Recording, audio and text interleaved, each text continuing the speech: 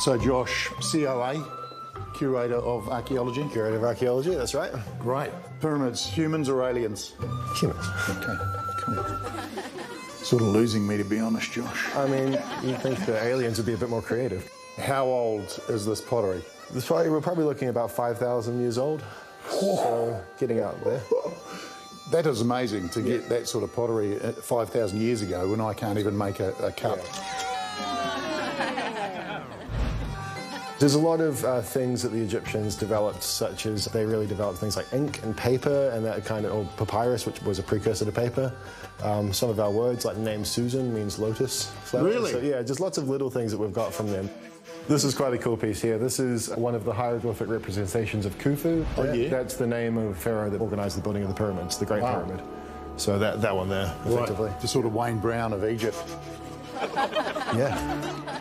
So this is a relief of a temple wall. It's a cast. Right. And we've got a projector up there putting the colours on it of how it would have been in the past. All pigments, you get a real sense of how colourful the ancient world was. And then we've got a cat here who looks a bit shocked to be mummified, but yeah. Did the cat have religious significance? The cat was, it was a very sacred animal for the ancient Egyptians. Do you think the Egyptian worship of cats is why cats are so arrogant now? Absolutely. We've got a replica of a tomb here, which people can sit inside. So this is one that was found in Egypt. What food can you provide me in the afterlife then? Olives. Olives? Olives. You can have some grain, a lot of grain. Beer. Beer was big. Oh. Yeah, they have a lot of beer. Beer and olives. Yeah. I'll take it.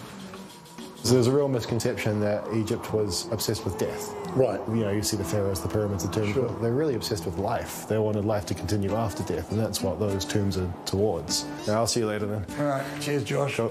See you.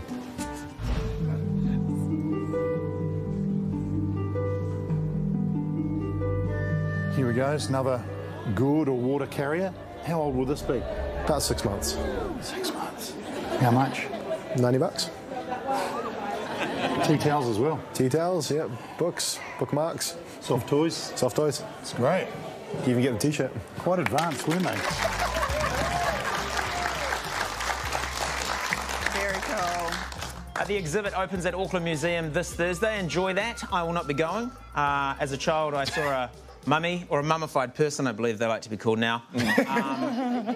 And my brother told me I looked at it too long and it was going to follow me. And I slept for the next 3 months wondering when the mummy was going to smash through my bedroom window. Also, Just don't look at it too long or go to the museum with my brother. Also, you grew up in Morrinsville. There's way more scary things in Morrinsville than a mummy. Yeah.